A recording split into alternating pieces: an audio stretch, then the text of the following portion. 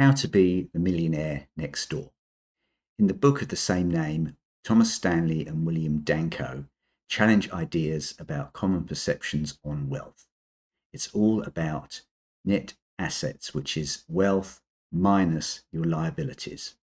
So it's not about showing off something that you bought on a credit card.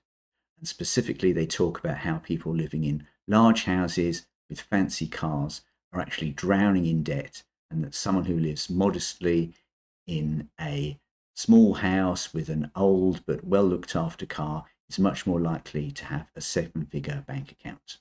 So the finance analyst who's been with the company for many years and maxed out his pension is much more likely to be a millionaire than the flashy young finance director who thinks he earns so much money that he doesn't need to save any money for his retirement.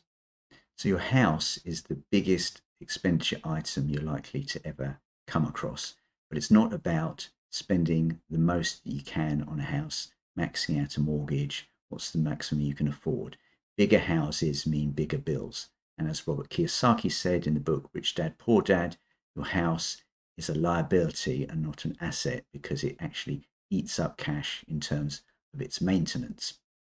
What you also have to do if you want to be a millionaire is to declutter your house. That will make a small home seem a lot bigger, and it'll also mean that you can find your car keys more quickly. Your network is your net worth. So you can have bad friends where you're just always trying to keep up with them in terms of their purchases and how they seem to be progressing in life. So that means that you're forever buying fancy cars or fancy watches. But the thing is, you need to get people that are doing interesting things, maybe starting up new businesses. It's how they invest, how they look at the world. So you might need to hang out with slightly different people to truly become a millionaire. And you can find these people on maybe Facebook groups, maybe LinkedIn groups, maybe events on Meetup or Eventbrite. And if you get the right people in your circle of friends, then your outlook will change and what you do will also change. So if I had Stephen Bartlett as a close friend, I'm sure I'd have a much more effective TikTok account, for example. Millionaires don't get bogged down in debt. Low interest rates were great for a while, but they don't last.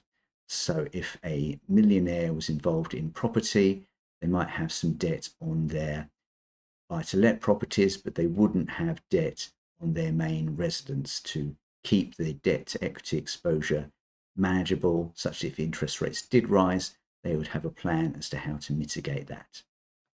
Millionaires aren't afraid to invest in themselves, and there's a thing called the dark side of financial independence, retire early. And the problem with these people is that they're so obsessed with savings that they won't invest in themselves. They also sometimes have a limited entrepreneurial spirit, whereas true millionaires will try out new business ideas with limited risk capital. Millionaires will have a learning mindset. They'll learn how to invest, they'll learn about pension tax breaks, minimizing costs, they'll take control, they'll assume responsibility for their money, educating themselves, automating investments so that it comes straight out of their salary and into their pension so that it's not a choice. Millionaire Next Door reads sensible books, listens to the best podcasts and watches the best YouTube channels, and they don't get too blown around by various bits of news and speculation. Millionaire Next Door won't be afraid to change their strategy. If a business isn't working, they'll exit it. If they don't like their career, they will invest in themselves, retrain, and get a new career so they're not stuck in a job they don't like with limited prospects for progression.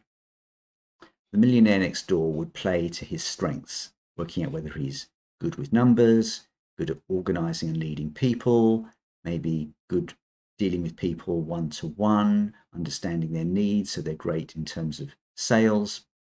So Carol Dweck came up with the idea of a growth mindset, which means that basically you can learn and you can progress. And maybe it's astrophysics, or maybe it's Canva or ChatGPT, but you will take an action orientation towards improving your life rather than having a fixed mindset and just feeling like You've been dealt a set of cards and you're stuck with them. The millionaire next door will have plans and goals. They'd have something like a retirement calculator so they could work out how their wealth might map out over time. And importantly, they would celebrate success along the way. So they're rewarding themselves for all the hard work they're taking. So it's not a total chore. So hopefully I've shown you that becoming the millionaire next door is not a result of luck or extraordinary circumstances. It's a deliberate and disciplined approach to managing your finances and your life.